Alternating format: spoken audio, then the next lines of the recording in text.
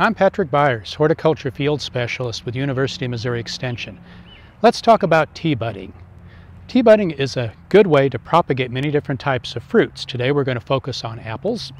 Tea budding is a situation where the Scion piece is a single bud, and it's done during the growing season. It's early June, and now is the perfect time to tea bud. Now it's important that both the rootstock and the Scion be at the right stage for tea budding to work. First step in tea budding is to collect the Scion wood. So we'll take a look at the branches on our tree, and we're going to find a shoot of this season's growth. And if we look, here's a shoot that we can work with right here. So this branch here, all of this has grown so far in this season. And the pieces that we're going to use for grafting, the single bud pieces, are going to be these leaves that are attached to the Scion wood. So we'll go ahead and sever this from the tree, and then this will provide the buds that we will use for tea budding. The process of tea budding should be completed as soon as possible after the Scion wood is collected.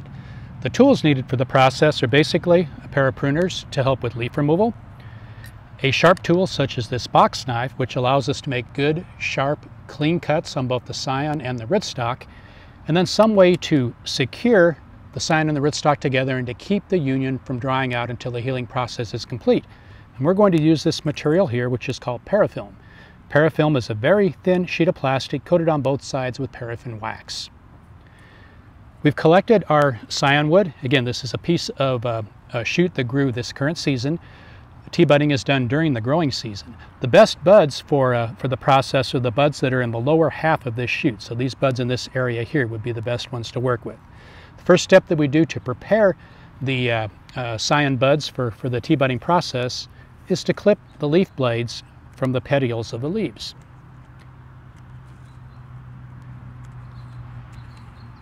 The petiole that we leave serves as a handle during the process, but by removing the leaf blades, we slow down the loss of water from the buds. So here is our Scion piece now ready for the process.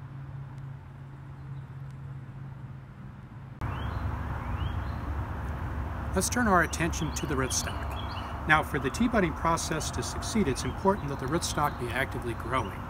And the term that we use is that the bark is slipping, and that means that the cambial layer, which is between the outer bark and the xylem, or the center part of the stem, is actively growing. The cells in the cambial layer are actively dividing. And this is a point where healing will quickly take place when we insert the bud. So let's check and see if the bark on this particular rootstock is slipping. Now, to make the tea bud cut, we first make a vertical cut that is about 1 inch in length. And then we make a horizontal cut at the top of our vertical cut. These two cuts form the tea. There's the stem of the tea and the top of the tea. Now we'll take the point of our blade and we will slip it underneath the bark, and we're going to see if that bark is actually slipping. It is very good. See how easily it pulls away from the center part of the stem.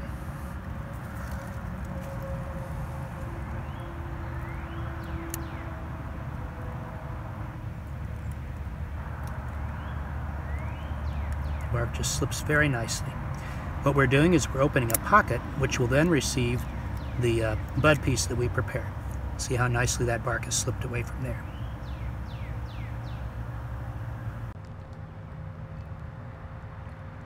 As soon as possible after preparing the rootstock, we're going to prepare the Scion piece.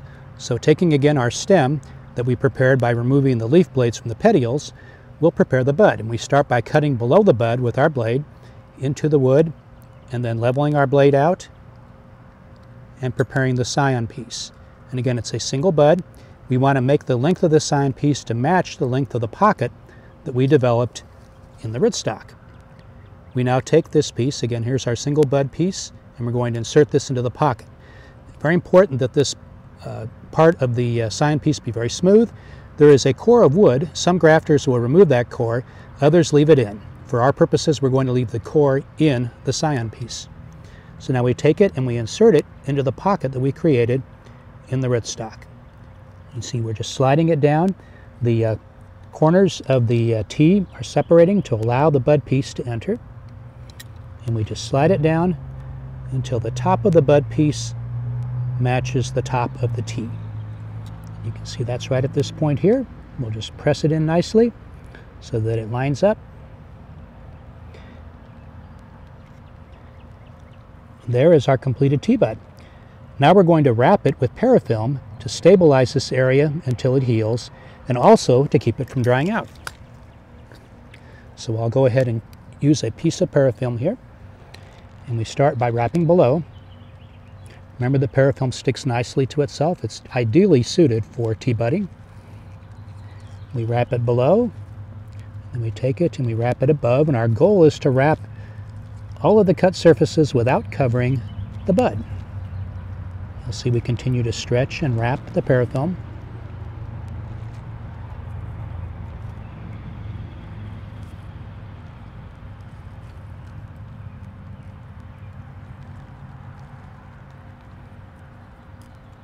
And there is the completed tea bud.